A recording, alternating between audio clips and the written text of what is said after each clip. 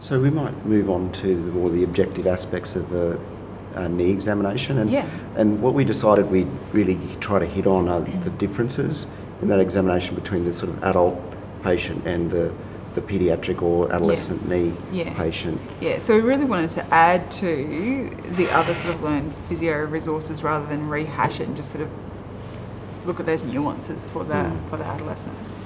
I think like most knee examinations, we start with gait, and our model here is exhibiting a normal gait, and what you really should take from this is look at the rate, the rhythm, the balance of that gait.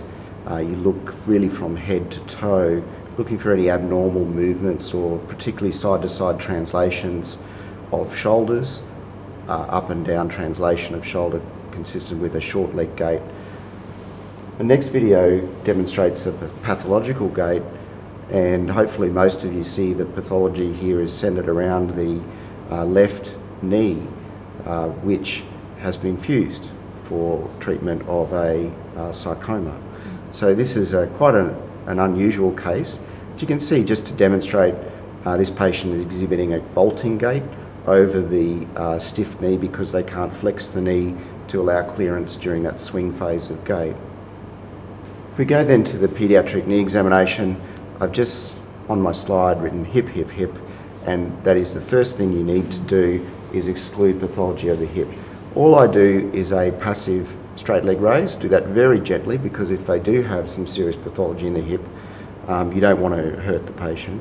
And then full range of internal and external rotation in flexion. Go to the extremes of those ranges and then just force a little bit more. If you have a very stable slipped upper femoral epiphysis, which is really the key diagnosis here you're trying to exclude, then it may not be that painful until you get to a full range of internal rotation. We then sort of move on to the knee exam, and this starts very much like the adult exam with palpation of tender points. You move around the anterior aspects and anterior structures of the knee, the joint lines, and any other aspect that you might feel is necessary. So it's very similar to the adult knee exam, as is the ligamentous testing. I'm demonstrating a McMurray's test here. Meniscal pathology is very common, particularly in the sporting athlete. And then you move on to ligamentous testing, which can include your ACL tests, anterior draw, Lockman's and pivot shift test, and also ligaments as required or might seem indicated depending on your mechanism of injury. This girl is a good example actually of how lax adolescent ligaments, particularly in the young ladies, can be. I don't know if you could appreciate that anterior draw and Lockman's test look quite positive. So I make the point here that you really do have to compare to the contralateral side to make sure that you're not sort of overcalling those clinical tests. The other thing that I think is really pertinent in your examination of these adolescents particularly with anterior knee pain, is their rotational profile. I like to do this in the prone position. We sort of use the tibia as a goniometer to assess internal and external rotation. If there's an excessive amount of femoral anteversion, then you'll get a frame shift of your rotation range. So you'll get this massive range of internal rotation, and sometimes you can place the lateral aspect of the foot on the couch. You compare that with their external rotation range, which we sort of as a complement reduced. And that can lead to issues with patellofemoral joint in particular. The other way to assess that is to then look at your tibial version. So I look at the foot progression angle, the foot thigh angle, and also the intermalleolar axis. We stabilise the pelvis there with my left hand and use again the tibia as a goniometer to assess rotation. This is an example of the trochanteric angle, which is essentially palpating the lateral aspect of the trochanter, finding where it's most prominent, and then using again the tibia as a goniometer to assess the femoral neck shaft anteversion angle. In the same sort of, in the same aspect as rotation, the patellofemoral joint is really important in the adolescent. I like to assess active knee extension to look at how that patella's tracking. You want to look at whether it's jumping into the trochlear groove, coming from that fully extended position to the flexed position. Then you're looking at more so the ligamentous tests for lateral patellar glide. A normal is sort of less than 2/4, and then we sort of assess how that patella travels as you flex and extend the knee. So this would include an apprehension sign. You're always watching the patient's face when you do that. Often the quadriceps will contract to stop that patella gliding too laterally. And then an apprehension sign as you flex the knee, I think, is a good one, trying to dislocate essentially the patella. I just want to put these slides up. There's a fair bit of work being done on research with respect to rotational alignment and what impact that has on the knee joint. Something we really have ignored. I mean, we've done a lot of work on coronal plane and sagittal plane alignment, but not rotational alignment. And in some of the work we've done so far, it looks like there is an impact on joint loading when you have excessive femoral anteversion. Likewise, we're trying to create a secondary kinematic model for patella dislocation, and so far we've sort of succeeded in getting that model and validating it amongst normal and dislocating patients. So there'll be more work to go there. I think you've got some nice videos of Baton score. Yes, able to show that? I'll bring those up. So with the Baton's score, so we're just looking at ligament laxity. So the first one is basically just looking at her in standing and looking at the hyperextended knees. Now our model surprisingly doesn't hyperextend her knees, but anything past 0 would be considered hyperextending. And then the next part is your forward flexion test and whether they can put their hands flat on the floor, and our model can't do that. The next one is looking at the elbows and whether she can hyperextend her elbows, which she can, and then looking at the hands, so the wrist, thumb to the wrist, and then the little finger going back. So basically we're giving them a score. So there's 1 for the lumbar spine, 2 for the knees, 2 for the wrists, and 2 for the fingers. So giving a score out of 7. And it's important to just have an understanding of the ligament laxity, and particularly around the knee as well, and that along with their muscle control. Okay, because if they've got if they've got a lot of ligament laxity that can control it, that's okay, and that can be advantageous for some sports. But if they've got really lax ligaments and no muscle control, then that's a problem. I mean, I look for that because if I'm going to harvest a hamstring or use another aspect of their collagen to reconstruct something that's been ruptured, I want to know that that collagen is of sufficient quality to do the job. And if you've got poor quality collagen, then you might add things to your algorithm, reinforce with synthetic ligament or brace for longer. You know, those sorts of things can come into play. And I just had a video here that we can, or 2 videos here that we can look at as well when we're talking about posture, is just that protective posture that we see a lot. So some good acting here by our model. But I'm sure everyone will have seen those patients that really come in and are really overprotective of their injury. And just typically when they come in, they're limping or they're not putting weight through that. And then when they're sitting there talking to you, their leg is really sitting out. It's not actually with the other one, and it's almost like they've separated it from their body in a sense. And then we've just got the other one when she's getting on and off the bed and really holding that leg up rather than lifting it itself. So I usually point out those, you know, as part of my treatment. I will usually actually point that out and make them really aware of that, because quite often they're never aware of that, but if they're not aware of it, they can't actually address it. And we're lucky enough to have a sports psychologist at the clinic, and I've treated a lot of these patients with them as well, and sometimes I would think, oh, should I just distract and see if I can actually get a bit of weight on them? But talking to the psychologist, it's actually more about getting them to actually acknowledge that they're doing that and making a cognitive decision to actually put some weight on it. And that's where, you know, it's really important to make sure that there's no reason for them not to put weight on, but if they can, to get that early weight bearing as well. And I just had a few other slides here that we're going to talk about. It's just that pain response. We've sort of touched on this a little bit, but we may as well bring up that complex regional pain syndrome now. And I guess when we learn at physio school about complex regional pain syndrome, neuropathic pain, it was sort of more upper limb, and in adults it is upper limb, but in children and adolescents it's actually 8-to-1 lower limb to upper limb. So this is something we'll see quite a lot. We'll see it in the ankle injuries a lot, but also in the knee injuries, and it's more common in females, so 7-to-1 females to male, and I think with adults it might be 2-to-1 female to male, but it's certainly much more female based in the children and adolescents. So that's something that we always need to be aware of, and in the management of that, the management and prevention is pretty much the same. Early weight bearing, early functional movement is really critical.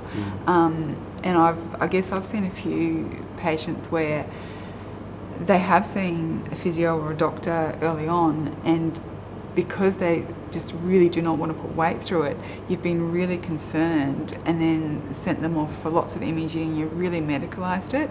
So I guess the one thing I would say is just take your time with those patients, and sometimes I find just saying to them, you know, are you really worried about putting weight on it? Are you really worried about something, or is it something that's scaring you? And just using terms like that, which they would understand, and then they'll go, well, actually, yeah. And so then we can actually talk through it and go, well, actually, it's pretty safe to do this, or do you want to hold my hand while you do it, or give them some kind of extra support so that they can do it, so that then I know, well, actually, if you take a bit of time, you can put weight on. So, you know, maybe that's not the fracture that you were thinking of, and maybe we don't need to go down that whole medical. Yeah, I couldn't agree more. I think early recognition is the key there for a higher likelihood of a successful outcome with what is relatively simple treatment in the end. But sometimes you see these kids go down a very vicious spiral, needing to see pain clinics on medication, and that's one thing that you really want to avoid. I do think that sometimes imaging can be useful, particularly an MRI scan. It's no radiation, there's really no disadvantage to that except for, I guess, the financial cost.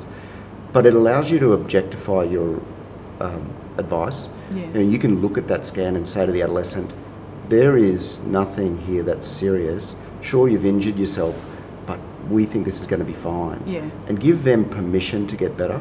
Because sometimes, you're right, they get in this cycle that they've been told not to weight bear on it. They've got this horrible injury, and that's the advice that they're adhering to until you trump it. And sometimes an MRI scan can help you trump that advice. I would actually agree with that. So the ones that I've seen that have come with an MRI, but it's often taken 4 to 8 weeks to get that. They've had 4 to 8 weeks of non-weight bearing, and then you've got it, you go, actually, there's no reason why you can't do that. And sometimes it might be putting a bit of tape on to give them support, or give them something else, but to be able to say on a scan, look, there's nothing wrong. But hopefully we could do that sooner than 8 weeks.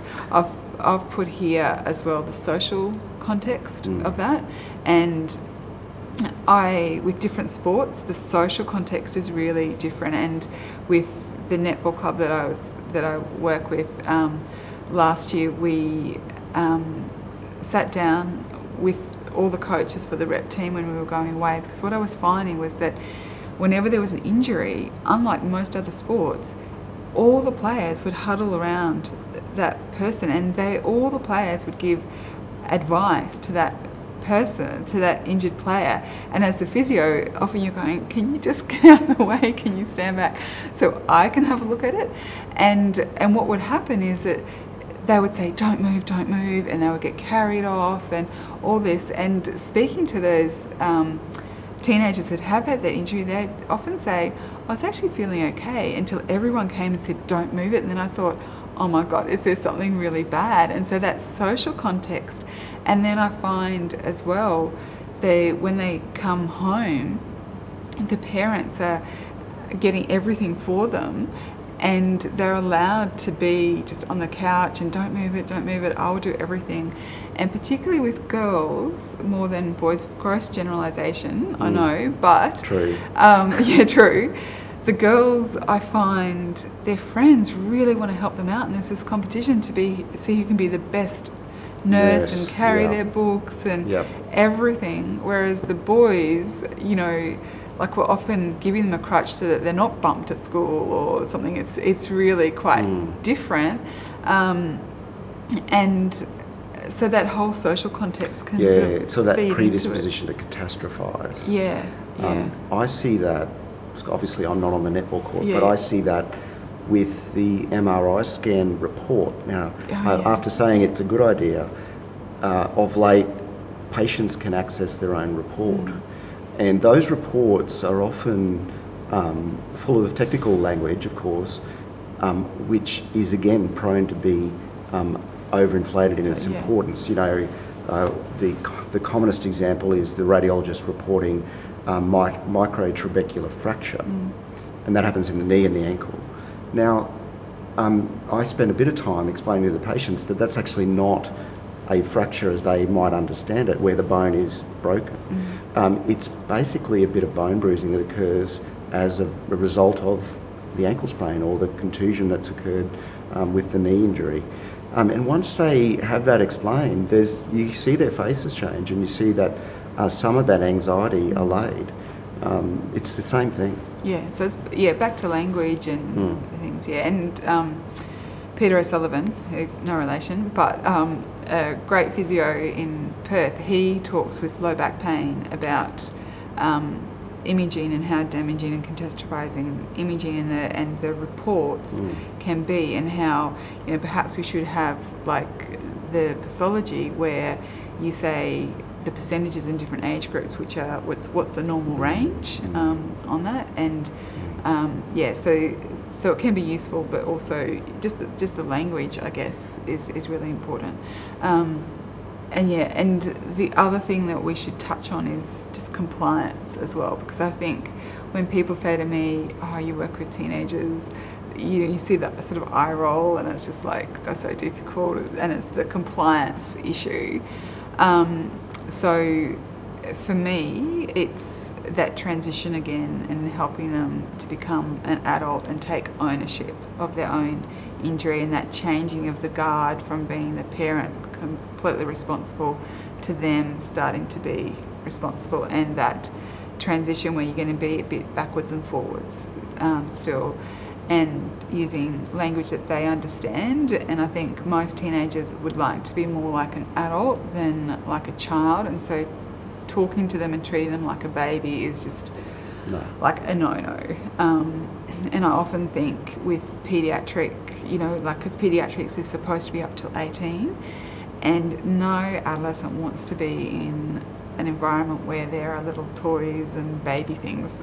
They would much prefer to be in the adult sort of realm there, so that's important. And I like to get them involved, so like if we've got, if we're coming back from an overuse injury, I might be getting them to count their steps on their wearable device, so that they can actually, you know, obviously it's not a great, like a perfect measure, but it is some kind of objective measure that they can record and they can see and have some ownership of.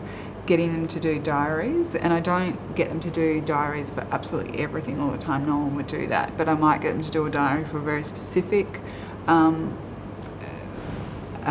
reason, and quite often I use the diary so that they can see that, oh, if I do this, or if I do these many trainings or trainings on this service, that aggravates it or flares it up, whereas if I do this, it doesn't. And then they can come to me and we can have a discussion about how we're going to manage it, like, do we take this out or that out, and they can see, because they've written their own diary, that this is what aggravates it, so it makes sense to them to take that out. Using milestones, so you know, as a parent of teen, I'm sure you nag, they get annoyed with the nagging and things, and it's really annoying for me when they come in, can I play yet, can I play yet? And then I can go, well, you've got this milestone, and quite often I'll break that back down again and go, okay, so what do you need to do to get back to sport? What are the components of sport? Like, so if they're on crutches, number one, they've got to be able to weight bear. Number two, they've got to be able to walk normally, and then we'll look at, you know, hopping and these kinds of things. So I'll get them, particularly those ones that are sporty and they're doing health and PE, to actually sort of, we might use this as an assignment, essentially, where they sort of break down the skill to its sort of components, and then they are telling me, obviously I'm guiding them about what is required, and so we'll have, well, this will be your milestone. So if they come in, can I play yet? Well, can you do this? And then it's like, that's the end of discussion, and they make know it fairly concrete and not open for too much interpretation on their part. Yeah, but they're the ones that have owning actually, it. they're the ones that have gone, well, these are the milestones. I will also, particularly those ones that are really interested in having a career in sport or sports medicine or doing PE at school, and they can't do all of their assessments, I might get them to actually help me design the progressions and do that as an assignment for school as well, so that can help them as well, and modify training. So we might be, instead of me saying, well, you can add this in and this in, I might say, okay, well, what would you like to add in? So we can add in a different skill, we can add in more reps, more load, more frequency, more intensity, but we can only add in one. What do you want to do? Sure. And give them some ownership in making that decision of obviously guiding them, but giving them choices as well, and sort of limiting those choices. Just, you know, parenting. That's right. Really. So that, so I think that compliance is probably what a lot of people sort of struggle with teenagers as well. Yeah.